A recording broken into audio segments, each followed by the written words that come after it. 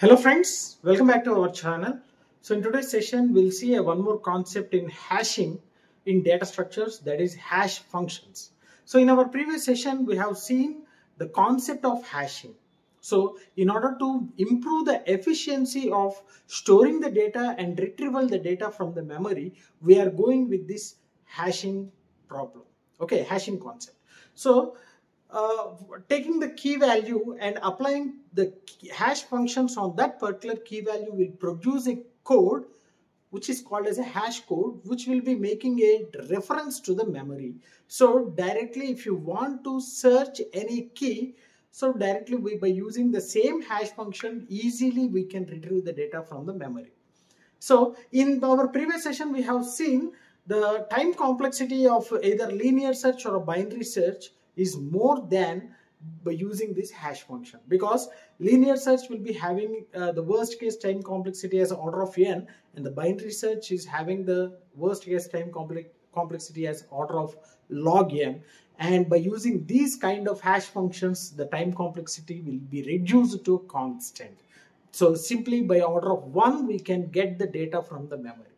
Now we'll see what are the different types of hash functions available, because so on the key we are going to apply this hash function which produce the code which will be acting as a reference to the memory, right? Now we'll see the hash functions.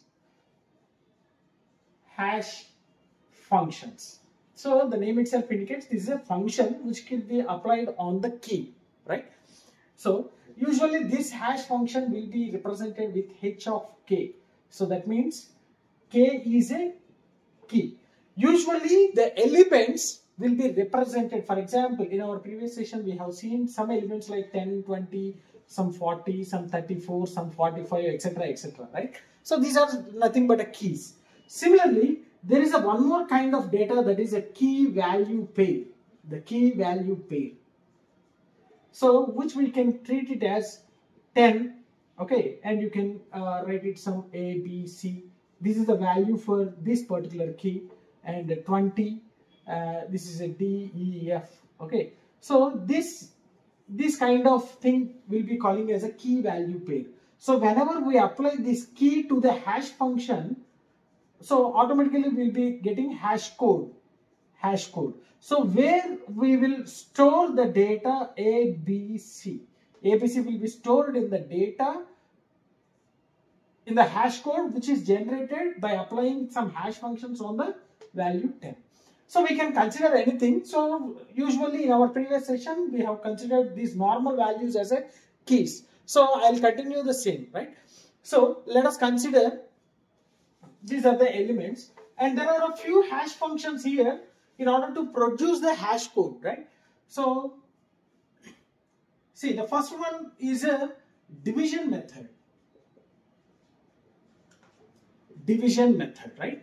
So for example, what we have done is, here there is a key which will be applied the hash functions which will produce some hash code which will be referring the hash table. So this is the thing we have seen, right? So hash table, this is a hash table, right?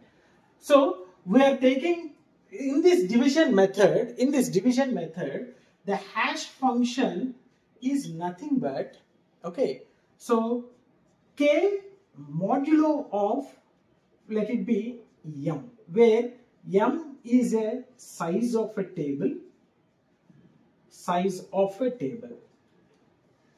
okay. So m is a size of a table, or it can be greater than size of a table.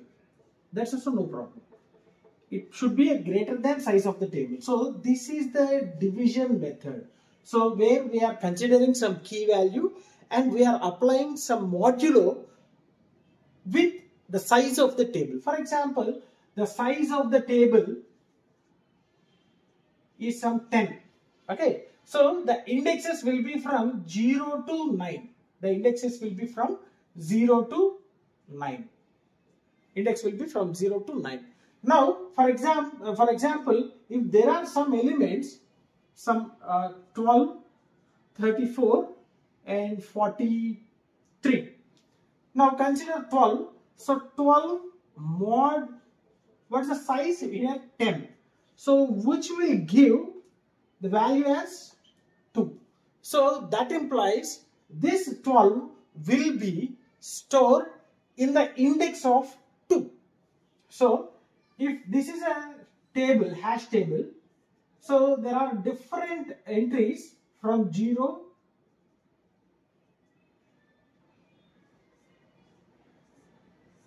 7, 8 and 9, right? So 12 mod 10 which gives a 2, that implies in the place of 2 we are storing the value 12.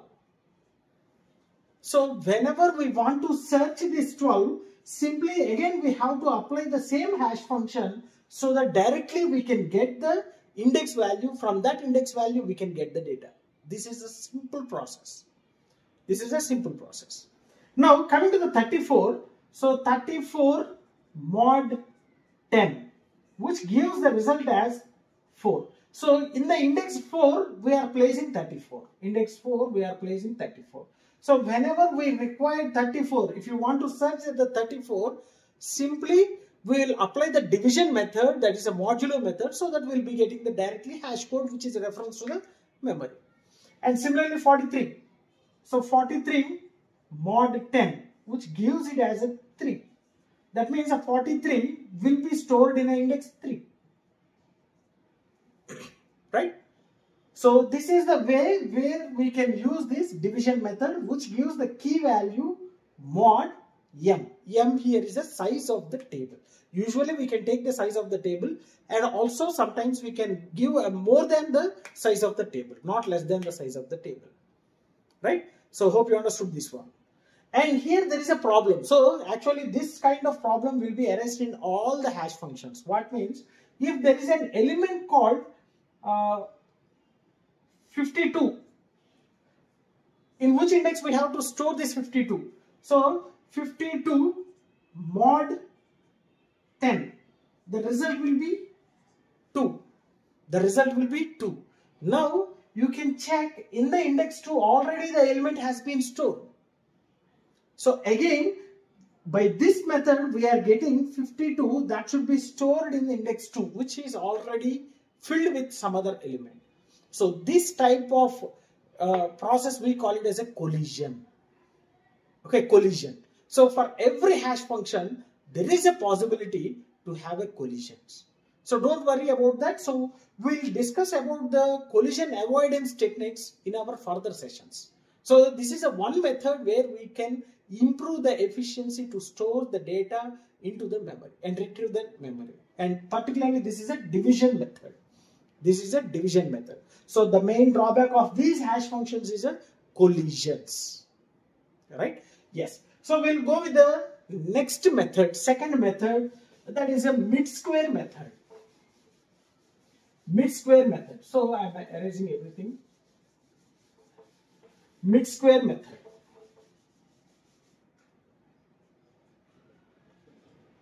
Mid-square method. So in this, what's a hash function? Hash function, first we need to apply the square of the key, and we have to avoid the leading numbers and the tailing numbers one by one. And we have to consider the middle part, and that will be the hash code for that particular number. For example, see, h of k is equal to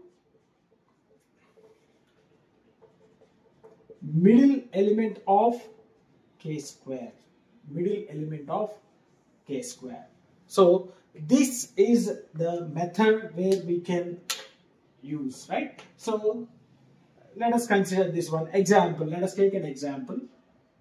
For example, let us take some 12. Okay, so this is a key value. This is a k value. First apply the k square. So k square is equal to 144.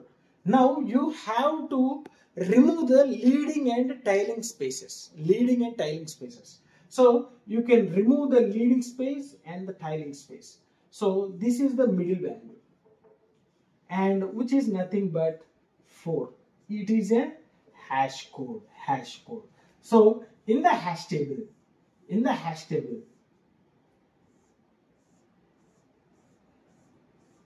So there will be some indexes.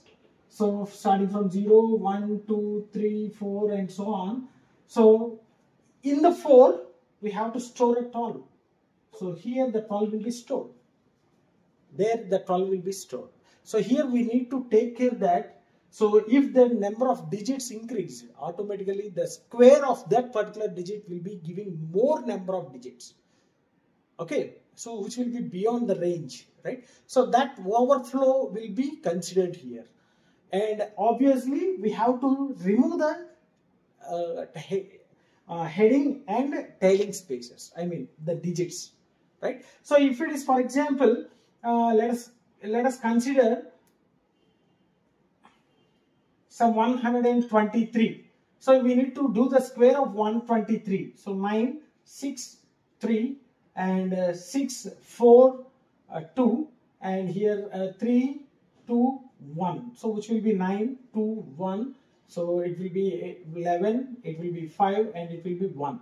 So if you want to store 123, so this will be the key value and a k square, which is nothing but 15129. So simply remove the leading and tailing digits. So remove this one first. And again you can check whether there is a, we can remove the left and right digits. Yes, we can also remove the 5 and 2. And again check whether we can remove the left and right digits. No, so there is only one digit here. There is only one digit here. So obviously in the position of 1 we can store a 123. In the position of 1 we can store the 123. So here also the one drawback is hash collisions. So we may get the index or hash code, so where already the element has been stored. So that is a one problem here. And also overflow. If the digit, if the number is having more number of digits, obviously calculating the square will give you a lot of digits. Okay, so that's a one more problem in this mid square method, right? So usually we need to calculate the square and then we have to remove the leading and tailing digits one by one. Okay, so that will be the hash code. So here 1 will be the hash code. So 1. So in 1 we have to store the 123. Okay, now the next method is a folding method. The next method will be the folding method. Let us check. For more number of digits, okay, for large number of digits, we will be usually going with this method, that is a folding method. So this will be works well for the large number of digits. I mean a number with a more number of digits. Folding method. So what we will do is we will be dividing into equal segments and we will be adding them and we will be applying the division method then, right? So h of k will be treated as, so k1 plus k2 plus and so on and divided by mod of m. Mod of m. So example, let us take some 1, 2, 3, 4. Okay, 1234. So this will be divided into k1 plus k2. So which is a 12 plus 34. So which will be 46. So that will be applying for the mod, and if the size, if the table size is let it be some 20. Okay, so then the result will be 6. The result will be 6, right? So in this 6th position we have to store this 123. So 1, 2, 3, 4 will be stored here itself. Okay, so we will be dividing the complete number into segments and then we are adding those segments and then we are applying the division method. So this is a division method. So considering the key, mod, size of the table. So automatically we'll be getting the hash code. In that hash code we are supposed to store the data. So this is the simple folding method. So this hash function is represented as h of key, which will be giving the hash code. So this will be the hash code. So this will be the hash code.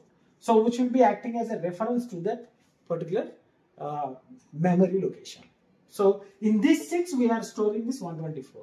So whenever we want to search for this 124, simply we can go with the 1234 and we can divide it. So we can apply 12 plus 34 and again apply the same hash function, and we can check directly in the position 6 whether it is having or not. So obviously the time complexity will be reduced than the linear search or the binary search. So the only problem will be for all the hash functions is collision. So we have to take care about the collision. So we can handle the collisions and we can also avoid the collisions. So we'll see the avoidance or handling these collisions in our further sessions. So hope you understood these hash functions. So we have discussed about the 3 major hash functions. One is a division method, second one is a bit square method, and third one is a folding method. The common disadvantage will be the collisions, right? So let's stop here, and if you are having any doubts regarding this one, feel free to post your doubts in the comment section. Definitely I will try to clarify all your doubts. And if you really enjoyed my session, like my session, share my session with your friends, and don't forget to subscribe to our channel. Thanks for watching. Thank you very much.